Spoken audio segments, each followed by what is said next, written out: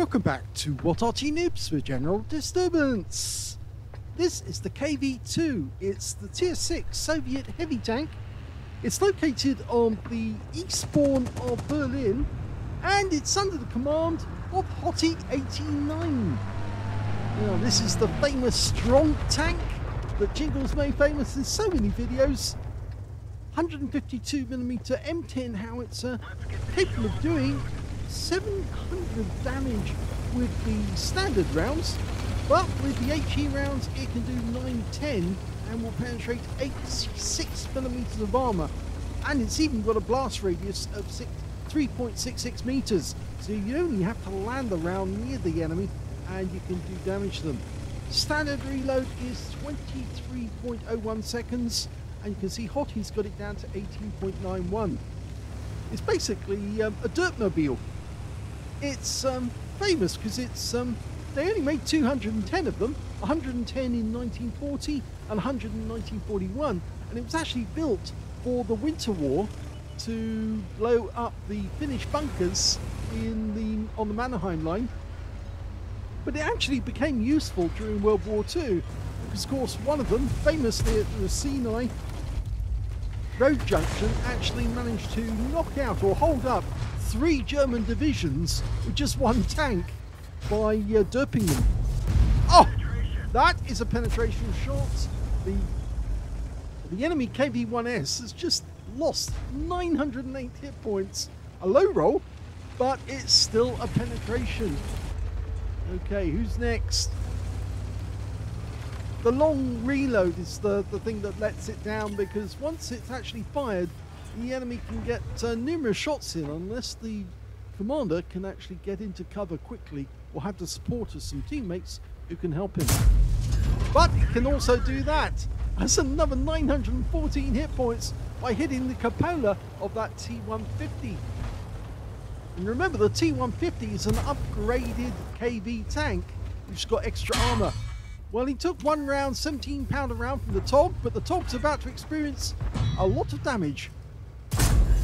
Yes, that's another penetrating shot, this time the 818, so that's 3 derps in a row, all by hitting the weak spots. He aimed for the driver's port and he got it. Now that TOG doesn't know when he's completed the reload, but he will know once he's fired. And oh, well, that wasn't as much as he thought it would be, because it wasn't a penetrating shot. He only got 207 from it. But that TOG is about to experience, well, if he keeps poking out like that, he will experience a final shot of the game. He can actually hit him in the rear now. Didn't get it actually, but a 17 pounder did hit. And oh, he lost 138. Now that's emboldened the TOG too, because now he's got very low hit points left. He bounces around off the front of the TOG 2, the KV-2. And now we've got the T-150 trying to get a shot. And he's now out of the game. This is very good play by hoti89. Most of the time, TOG 2s suffer a lot because they don't get a teammate to fight with. Unfortunately, we just lost one of our teammates, the VK3001H, and now we've got a KV-2 as a teammate, and there goes the TOG. Yep, we've got another KV-2 behind us. So 2 KV-2s working together, as long as they time their shots well, can cover each other and cause havoc amongst the enemy. Okay, who's around the corner? We're loaded, ready to go. Ah, now that KV-1 disappeared rather quickly when he saw us coming. Now, I think he's going to follow that KV-2 around the corner, although there is an enemy tank trying to get around the outside. It's the KV-1S. He's actually trying to get behind us. I think Hoti knows that.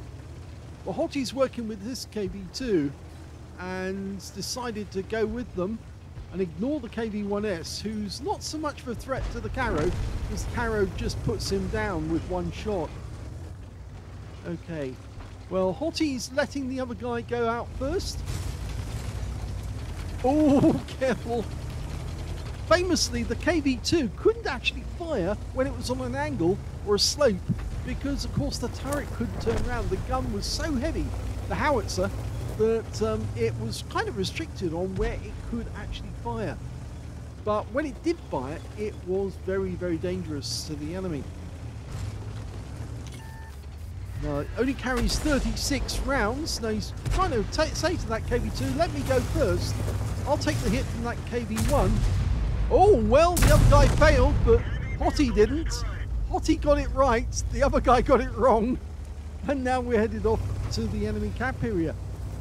So Hoti now has 3 kills in this game so far, and has accumulated something like 3.5, well, more than 3.5 hit points of damage. Now, because it's a howitzer, it's fired horizontally, it's more like an Arty substitute, you might say. And it's an honorary Arty. That's another way of saying it. And that's why we feature them on What Arty Noobs, because after all, it's a howitzer just fired horizontally. And that's another hit, but it didn't actually pen that one. But the T-43's decided he wants to get out of there quick. He doesn't want another one. The turret traverse is not that great, but I think he realizes now it's all over for him. He's going to go down. And that, oh, he's lucky he survived that. And we have taken more damage, but that T-43 gets taken out by a Challenger, and there's now only one enemy tank left, and it's the Arty, the M41 HMC. Now, Hoti's loaded her round, or loaded the round, rather, I should say.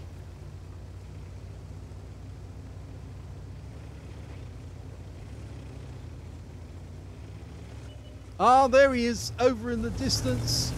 I think Hoti's going to stay in the cap area. Yes, the M41 did fire at us, probably because he knows we're low on hit points, but he's just firing blind because he can't see us, doesn't know where we are. So we'll just sit here, and that's it. The game is over, and it's a victory.